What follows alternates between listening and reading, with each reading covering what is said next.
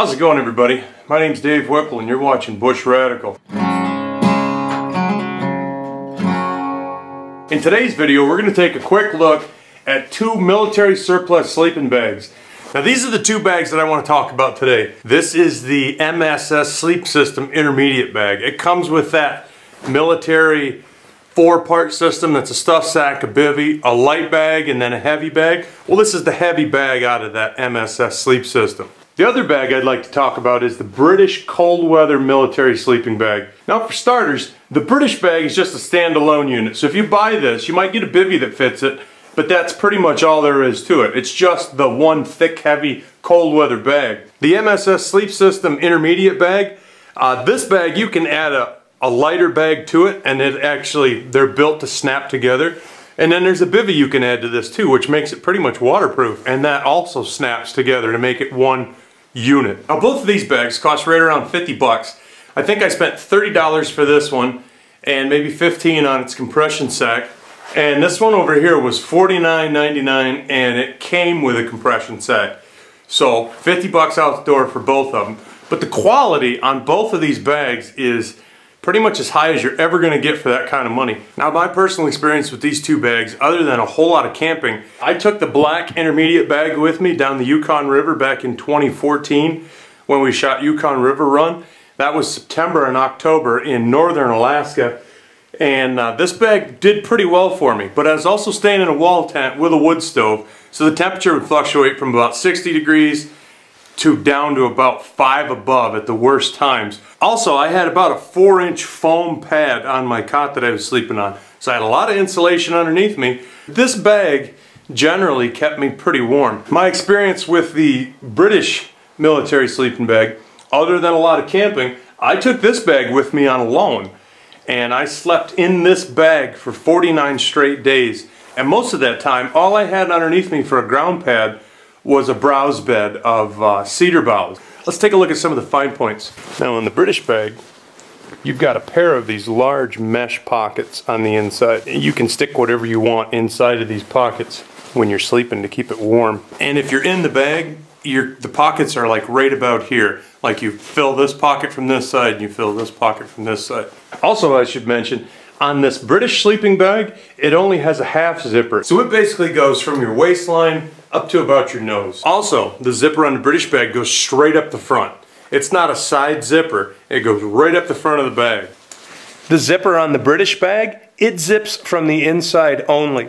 It doesn't have an outside zipper pull to it. So you zip this zipper up and down from the inside of the bag when you're in it.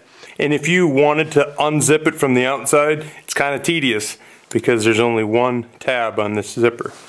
But massive zipper teeth, I don't think you're ever going to have a problem with that. Now the zipper on the MSS bag, it's a good solid zipper too. The teeth are a lot smaller. The zipper pull is probably half the size of the British bag, but this does have a full length zipper. The zipper on this bag, it goes from about 1 foot from the bottom all the way up to right around your collarbone. Now the foot box in the British bag, it's the same thickness as the rest of the bag overall. The foot box on the MSS bag, it's double thick, so it's a double insulated foot box. Now the big difference on these bags is size. The black MSS sleep bag, it's not quite as large. Now if I'm wearing any extra clothing like this coat and this hat, I can barely get the hood on over my head. And as far as shoulder space, it's fairly tight. It's not very tight in the legs. Even though there's a fair amount of leg room, there's not a ton of shoulder room. The one thing that's a real selling point from one bag to the next for me is the hood. Now I'm standing in the bottom of this bag and I can't even get the hood to come to the end of the brim of my hat. There's just not a ton of hood here. The drawstring on this, it won't really close this bag up on somebody my height. And with the British bag, again, I'm standing in the bottom of it. This is what you get for a hood. The hood in this bag could cover my face and my head, and if I had a large hat on it, it would totally cover that.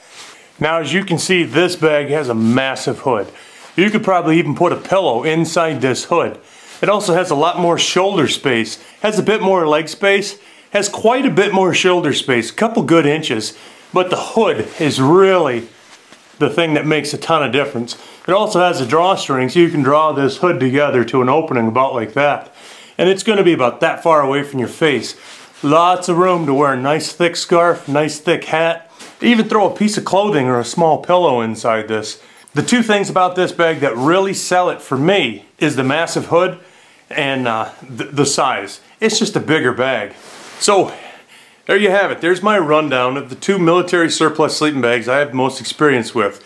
So which one's right for you? Let me break it down like this. The British bag is a bigger bag. It fits a taller person better. I'm 6'2" and 245. This bag fits me fantastic. This bag is warmer than the black bag. The British bag is a larger bag overall. It's got a more robust zipper. The zipper's plenty good on the MSS bag, and it's a full-length zipper if that's important to you. You may find a bivvy that fits the British bag, but other than that, it's just a standalone bag. It's not part of a system where you can add on to it or take away from it to kind of fit the climate. The British bag may be too warm for you most times out of the year. Even though the MSS bag and the British bag are about the same price with a compression sack, the MSS bag for about 75 bucks, you get the intermediate bag, the compression sack, you'll get the cool weather bag, and it comes with a waterproof bivvy. So you can get this bag with the 3 other components that go with it for about 75 bucks. You're only talking 25 more than this one. So if you want a sleeping bag system that's going to work in the rain, that's going to work when it's pretty warm out, that's going to all be able to be used together when it's really cold, the MSS is a lot better option in that regard. If you're a big person, the British bag is tops, because this bag, as much as I've used it, I've always felt like I'm at the absolute limit of it. I've never been completely satisfied with the way that this bag fits. It's always felt like it's just a hair too small. So I would say if you're over 6 foot, over 200 pounds, the British military bag is really hard to beat. If you're under 6 foot, under 200 pounds, I would say the MSS bag offers a lot more options, and you can have everything that this system has to offer for about 25 bucks more than you can get this bag by itself. If you really like to get into your bag and really crawl inside and have a lot of covering over your face, the British bag is superior in every way because it has that massive hood to it. The hood on this bag, there's just enough hood to say that there's a hood, but that's about it. So thank you guys for hanging out with me and going through this little rundown of these two military surplus sleeping bags. A lot of quality for the money. They're kind of apples and oranges. They're two different animals. If one's right for you, the other one might not quite be right.